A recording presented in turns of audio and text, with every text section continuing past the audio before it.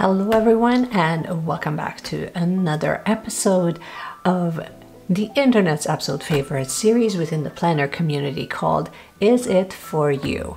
And as you can tell by the title, today we are going to be discussing the ring planner and more importantly the minimalist setup within the ring planner and the binder and all of that stuff. So we're really asking ourselves the question, is it the right product for me? Is this right for me? And I'm going to give a few scenarios. So instead of giving you a full review of the actual product, the pros and the cons and all of that fun stuff and the specs, I thought that I would actually just more focus on if you're within the scenario, within your planner journey or how your planner style, you might more than likely enjoy this planner setup. And I'm also going to let you know who it's absolutely not for. Now, if you wanted to skip ahead and kind of see who is it really for and who is it not for, feel free to use the timestamp in the description because we're going to be marking it all up.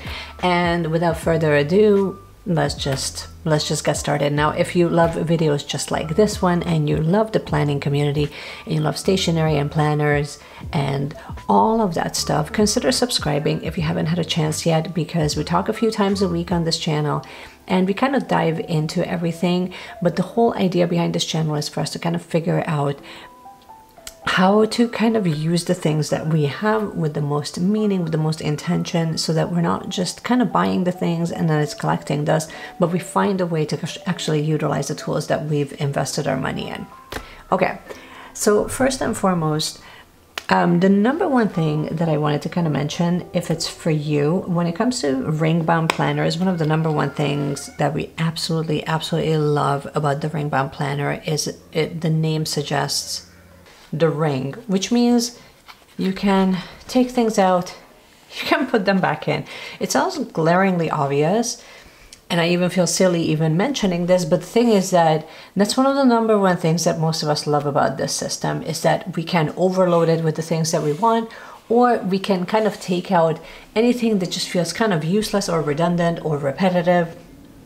So we literally just have the bare bone essentials within the planner that we actually need, which also means that we can kind of switch things out as far as the decor is concerned. But the main thing that most of us end up doing is just kind of adding in the things that are most essential, and we're removing them the moment that we are finished with it.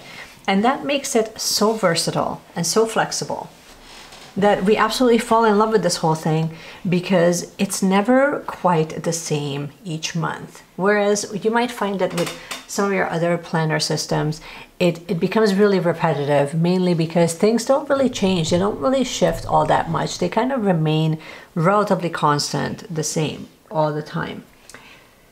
Now, the number two thing that you may find that if it's for you is the fact that, which I also just mentioned a moment ago, is that it's versatile. So what do I really mean by that? Well, sometimes you might just end up adding in inserts that really speak to you, and then other times you might it gives you the flexibility. So it gives you the flexibility to add or to take away any of the inserts that are really not working for you. So I'm not just necessarily talking about the decor, that it gives you the ability to kind of switch them out, but it also allows you to kind of do the exact same thing with the inserts. So I just recently added like a full finance bundle here, which kind of, it became obvious for me that those would be some of the inserts that I would end up utilizing. It allows me to kind of track back specifically within the finance bundle to see how things are going, and then just remove the parts that are really not all that relevant. And same thing with the monthlies. With the monthlies, it allows me to not only set specific goals, so it's very structured, which kind of makes it very functional. And I think that that's another thing, that if you love functionality and you love a sense of structure that keeps things to the bare bone basics, you will absolutely love this system. Now let's talk about the decor. Moving into that right now. So when it comes to decorations and things like that, I think most of us would agree that most of us love keeping it fairly simple and fairly clean and easy to understand. There really isn't a lot of overload. At least I haven't personally seen it within the community when it comes to ring bound planners and inserts, where you would just see like all of your days and things just being flooded. You would see them highlighted, but even when it comes to icons and stickers and things like that, for the most part, it's kept fairly to the minimum. I mean, sometimes I do end up adding a few pieces here and there, but I definitely don't feel the need to add like the washi tape and then a sticker and then, you know, the press-on stickers and all of that extra things that we kind of have access to, that makes things both fun and also slightly distracting. So you need to kind of find yourself where you're at within that realm. Are you finding that it's distracting away from the actual plans, or is it something that it just kind of adds an element of fun to your planning setup? And it's not to say that you wouldn't necessarily add decor pieces when it comes to this, but if that's not the main thing that you're after, you would absolutely love this system. You would also love this if you love change. And I think that a lot of us kind of struggle when it comes to that, because we do love a sense of consistency and predictability, but then at the same time, we also love to kind of change things up. And this system gives you that 100%. So yes, on one hand, yes, you can have dailies in here. You can have the line paper in here. I don't have too many inserts in here because primarily I end up using this mainly for work. So I don't really keep too many things in here. I keep things here about finances, and I keep things here about just like the general agenda. But beyond that, I don't overload this with too many inserts. I used to. I mean, but here's the beauty thing. Like, here's the beauty of it all. If I really wanted to, I can add the trackers. I can add mental health inserts. I did leave a couple of these in here just so that I can kind of come back to them and use them as I need to. But the beautiful thing is that it gives you that flexibility to be able to do that if that's what you need.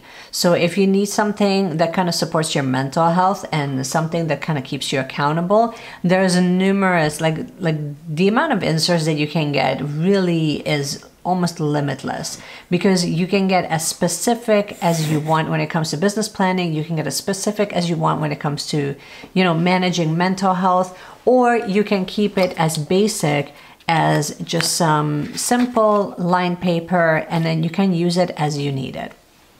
Now, this is also going to be for you if you are set up with any form of subscription boxes. So as of the recording of this video, currently the one that is the most popular one is Cloth and Paper. It's not to say that it's the only one. May Paper Co. has had their fair share of subscription boxes. And I'm sure that if I'm doing a little bit more digging, a little bit more research, that I'm going to find other minimalist planner subscription boxes as well that you would be able to utilize when it comes to that. Even if there's no subscription boxes, if you love supporting Etsy shops with minimalist planner inserts, or let's go even one step further, you love creating your own insert on Canva, then you would love this, because a lot of those inserts that you can create for the ring bound planner systems don't necessarily translate all that well in, like, let's say a book bound system. It's not to say that you couldn't make it work, but it's just when we're looking at like the most seamless setup, then this, in my opinion, would be it. Now, whether we're looking at a ring bound system or we're looking at a disc planner, I'm kind of talking about the exact same thing. So the details of like the actual structure of your planner does not matter, or the size for that matter.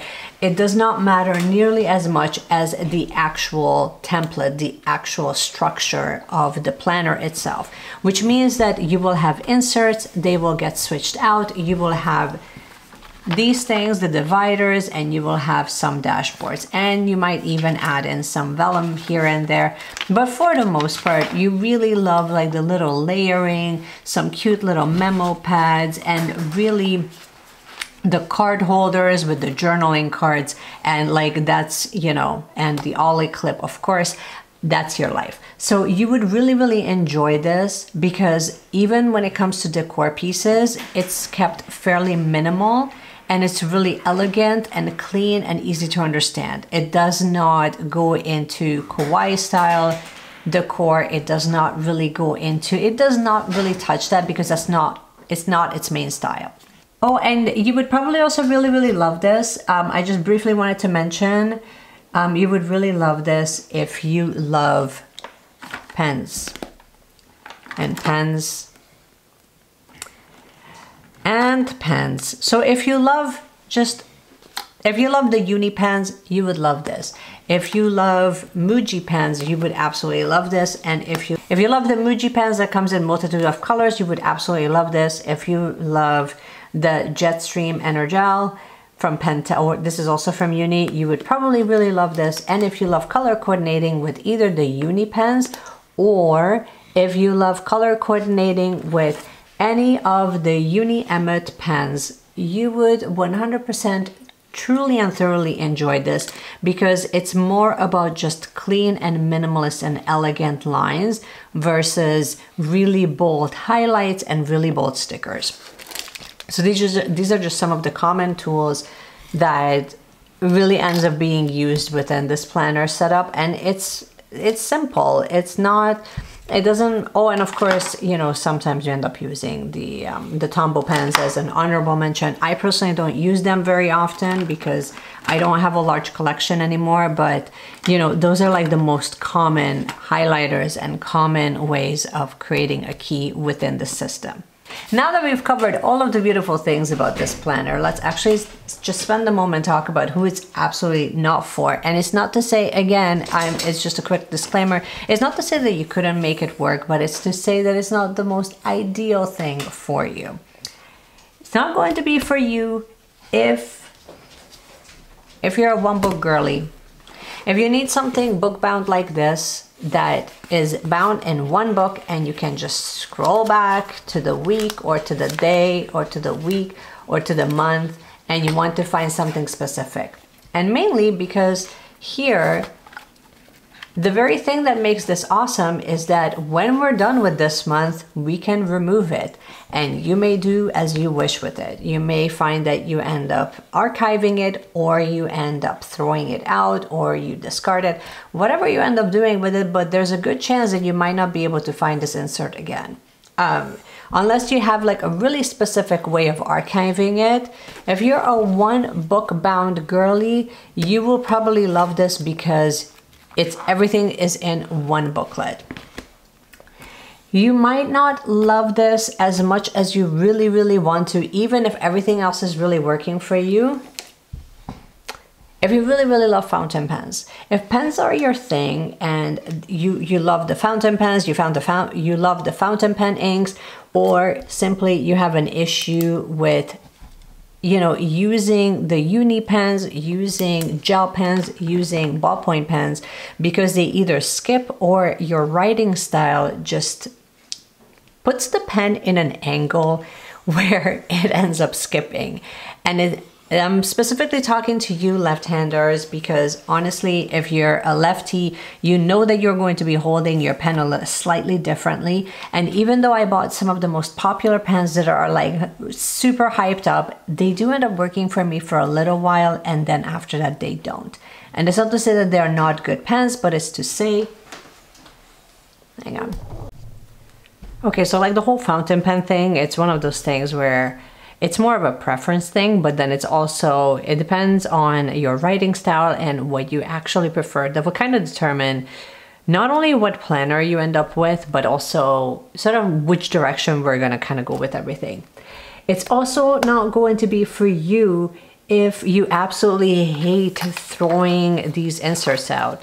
So if you have a really difficult time letting go of this, which kind of goes back to my first point at the very beginning of this video, where we were talking about how do you know if it's for you? Well, if you hate throwing these inserts out and you really have a difficult time figuring out an archival system that really works, and your preference would be to have everything in one place for 1 year so you can kind of revisit it, reminisce, whatever works, then you might not enjoy this. And it's not to say, again, that you couldn't make it work. You probably could, but it's not going to be the most ideal. Part of you will probably still go through this whole thing of, where do I keep this? And also, how can I revisit a certain month? So at least keep in mind, these are just my opinions, but I mean, for me, that was actually one of the deal breakers when it comes to even like trying to archive this versus any other systems that I've used in the past. It's not the most convenient. Next up is within that same point. So if you hate throwing out the inserts, or you end up getting the cloth and paper, and I know a lot of you fall into this category, so don't lie. If you have your cloth and paper sub box and you have like a million of different inserts that you just really have no use for it, well, for one, we would need to really evaluate if that sub box is still the right decision for you. But then also, are you really utilizing it in the best possible way that it was intended for? Because if you end up getting this planner and you end up just putting in just some basic inserts like your weekly, your month, and your overview, and then from there, you're sort of sitting there like, okay, like I have a separate journal, so I'm not going to need journaling inserts here. I'm already tracking in a separate planner. I'm already tracking, you know, my habits. I have a separate planner for my mental health, for my health in general, for memory keeping. So I really don't need extra journal inserts in here. So if that's the case, when you're finding yourself that things start to repeat, things are starting to duplicate, and you're feeling like you're kind of repeating yourself in the process, then you might find that this system might eventually, you might find that the system might not be the most ideal for you, because then you're duplicating certain information. So again, like that kind of goes back to what I initially said at the very beginning of this series, where intention matters. Figuring out like what you really want the planner for, it really does matter, because eventually as you start using it and interacting with the product, you're going to feel a sense of resentment and regret because you weren't clear and honest with yourself at the very beginning of what you wanted to use this for. Like, I'm pretty clear of what this is for. This is mainly for work and for work related anything and a little bit of social media. So I'm not trying to do memory keeping here, and I'm not trying to, you know, I'm not trying to add any other information in there that is really not necessary. Everything else can go into my hobo weeks. So I think that that's more of a conversation about, okay, are you actually going to be utilizing this for the thing that it was intended for? And it's not to say that you couldn't change and evolve and change your mind, but it's if you want to avoid the sense of regret of like, why did I waste so much money on it? Because between the cover and the inserts and the dashboards and the journaling cards, it does get quite pricey for what you pay for. Like, could you get away with just a notebook? You know, so it's just, it's having that honest conversation with yourself and really figuring out what you want to use it for. And it's also not going to be for you. Now, this, again, this is just my experience. It's not going to be for you, in my opinion, if you utilize more journaling supplies to decorate versus utilizing like the minimalist planner stuff. What do I mean by that? I'm so glad you asked. So this whole spread almost entirely consists of minimalist planner supplies. So like the little circle, the little dot, the corner sticker, the little icons. This literally resembles, like, you know, like the little filming and the YouTube icon and all of that. The only thing that could potentially be called like almost like a journaling supply would be like the little flower here and a little flower here. Beyond that, everything here is cohesive to a minimalist planner like accessory. So that would be something to kind of highlight things. That would be something to like add the icons, but these are all very minimalist looking icons. If that's not your jam, first, or if you don't want to invest in that, if your jam is more like the super colorful dots and like the little girl and like all of the little Japanese stationery that you can get your hands on, like the really fun washi's, the small little icons, could you make it work in this? Yes. Does it mesh cohesively? Maybe not. It will look odd because this style is different than this style. So again, it's the same as, could I use my fountain pen on this paper? Of course I can. Is the writing experience the most ideal? No, it really isn't. And every single time I try, I kind of hate the experience, you know? Just the same way, could I use the Muji pen in the Hobo? Yes. Is it the best experience? Like, do I have a preference to use this over my fountain pen? No, I don't. Like, will I use it sometimes? Yeah, of course, but it's not my first choice. So the whole journaling supplies thing, I just kind of need you to be aware that, you know, like the larger dots, these dots, so the dots that you can get, you can get at like a fraction of a price from Amazon. It comes in like multitude of colors. If you love the washi tapes, if you love the small little icons from Midori, if you love, you know, you can get away with this one. This one is from, I believe, Swatelier. It's Swatelier or Midori, but these are really cute. Sometimes I end up using them, but for the most part, I try to just kind of stick to, I try to stick to stuff that I get from, like I wouldn't decorate this the same way that I would decorate this. Even on the monthlies.